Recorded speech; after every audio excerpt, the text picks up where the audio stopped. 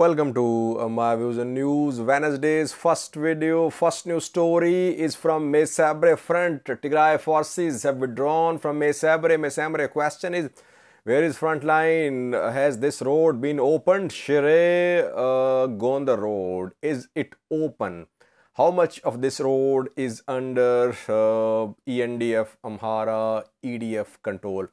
Secondly, Getachew spoke just a few minutes ago and he shared a message. What is he saying? Thirdly, we have a new story about delivery of food aid, delivery of clothes and other items to the people in areas which have come under ENDF, EDF control.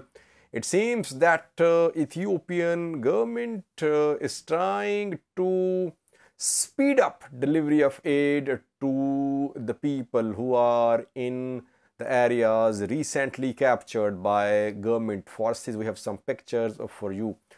And lastly, was FRUD, Front for Restoration of Unity and Democracy, which attacked a Djibouti military camp more than 10 days ago, has released two videos. The videos show Djibouti army soldiers who are in the custody of FRUD. We have a clip for you showing two Djibouti army soldiers who are in the custody of FRUD. What are they saying? What are their names? How is FRUD treating them? Clip for you. Firstly, viewers, May Tsebre front. Where is a front line on this front? Front lines where fighting is ongoing. And what about the road? Adi May Tsebre, Madre, Adi Gebru May road. Is this road under entire control of is this entire road under the control of Ethiopian National Defense Force? Has TDF withdrawn altogether from this road, from the areas, from the towns close to this road towards central Tigray? TDF was in Adarkai. It lost Adarkai. Then there was Meliham on Tigray Amhara border to the north of Adarkai. TDF lost Meliham as well. May Tsebre, also called May Tsebre, lost by TDF. It is under the control of Ethiopian Federal Forces, Amhara Regional Forces. Madre, reportedly ENDF and Amhara forces, they have taken control of Madre as well, situated to the north of May Tsebre. So from Shire city, EDF, ENDF are moving towards Tigray, and from May Tsebre, ENDF and Amhara forces moving towards Tigray. Target is to clear the entire road. Gondar, May Tsebre, Madre, Adi Gebru, Shire road. What we have learned is that so far ENDF and Amhara forces, they have cleared the road up to Tigray, where Tigray crosses this road. So it means that May Tsebre under ENDF Amhara control, Madre as well, and areas to the north of Madre up to Tigray are under the control of ENDF and Amhara forces. We're not sure about areas to the north of Tigray river, areas like Adi Gebru, Endaras. Have these places, Endaras, Adi Gebru, been captured by EDF and ENDF, which are trying to advance from Shire towards Tigray? It's not clear, but reportedly up to Tigray from May Tsebre road has been cleared. Fighting is ongoing to the east of this road now. between Tigray and May Tsebre Madre section. To the east of this road, fighting is ongoing in areas like Dima, in areas like Feel Viha. Feel, Viha, Dima are the areas where fighting is ongoing between this road and Tigray. So, ENDF Amhara forces are trying to push TDF to the east of Tigray. They want to make Tigray as the boundary, which Amhara region claims is the boundary between Tigray and Amhara regions. Entire road has not come under ENDF, EDF control. Even if it came under control, I don't think the road would be safe for travel, for supplies as well, because we have seen that in the first phase of the conflict, that this road, especially near Adi Gebru, near Shire, near areas to the north of Adi Gebru, these places to the north of Adi Gebru, they came under attacks by Tigray forces. So I don't think this road would be available for safe supply of aid, safe movement of forces. Entire road will not be perhaps available. From Tigray to the north towards Shire, the road could come under attacks if TDF is in solid control of central Tigray. Secondly, Getachew Reda spoke today after a gap of a few days. He remained largely silent when TDF lost Shire, TDF lost Alamata, Quorum.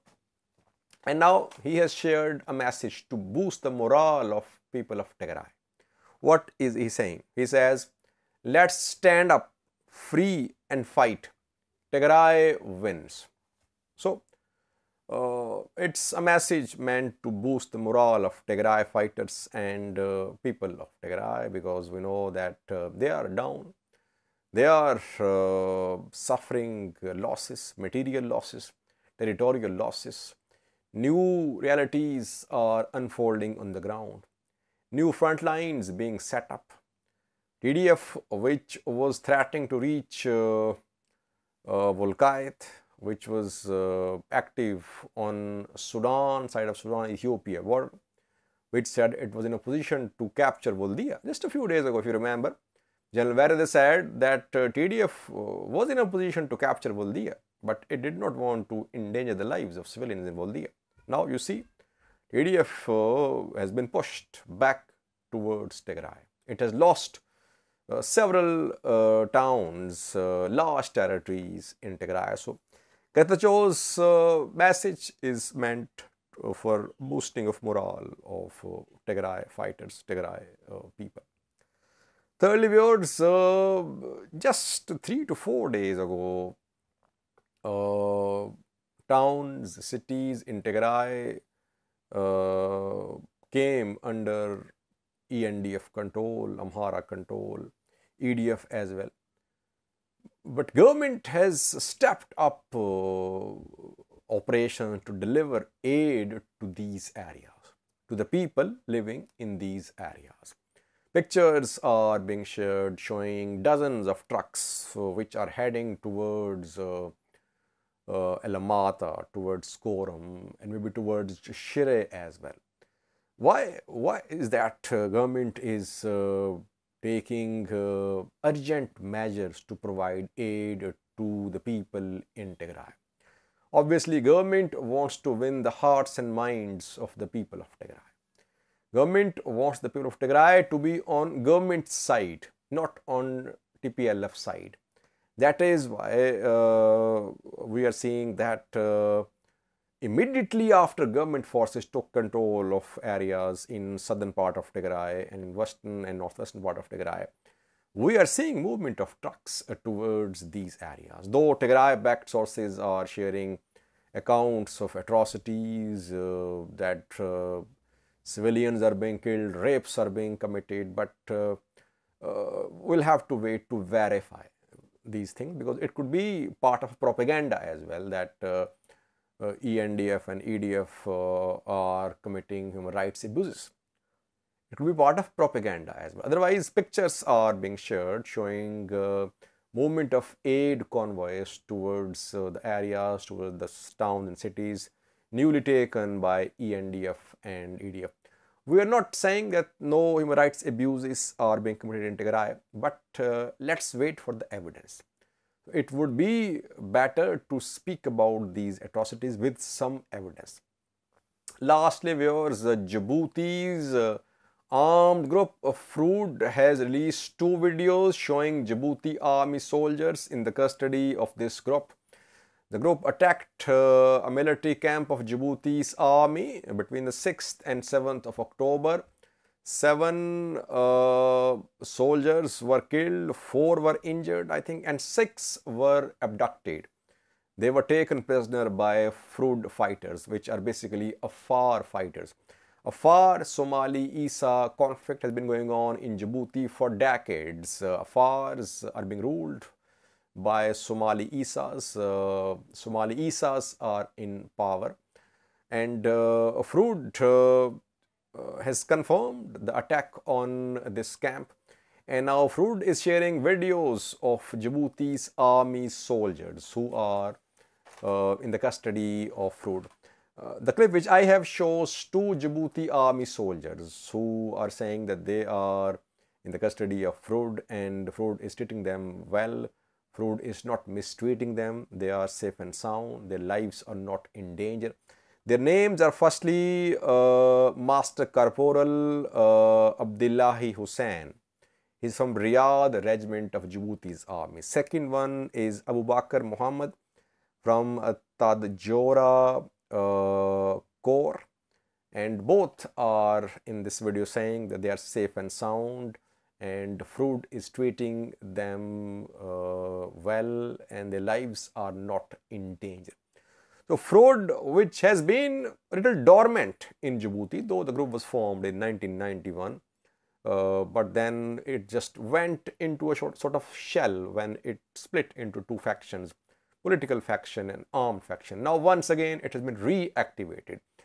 We know that yesterday Djibouti's public prosecutor office named Ethiopia, that these attackers of FRUD came from Ethiopian territories. That is why a top-level Djibouti's delegation visited Ethiopia a few days ago after this attack. It means that FRUD has bases in neighboring countries, because Afars live in Eritrea, in Ethiopia as well. Where are these hostages being kept? Obviously, Djibouti's military is working to secure the release of its soldiers. Where are these hostages? In Djibouti, in Ethiopia, or in Eritrea? It's not clear. Watch the video shared by FRUD, which has been declared a terrorist organization by Djibouti's parliament last week. The video shows 2 Djibouti's soldiers in the custody of FRUD. There are other Djibouti soldiers as in the custody of FRUD. Watch the video. كبقى شيف عبد الله حسين بلي وحنقل عينه كات كتربندوس ميتركيب كان سنكات الناف وحن كترسنا الرياض قارهان وحن كترسنا قيبتا قرب سن دغال ku dhacay habeenkii dagaalku dhacay aad iyo aad boqolkiiba وكان محمد حسن إنهي اللي كده كلي كادو 18 أنا 18 11 سنة كي فري وشا كادو ديتوانت مني معنا نت لونو قبات نيت ما كاي الحمد لله كادو السجن دورو كورو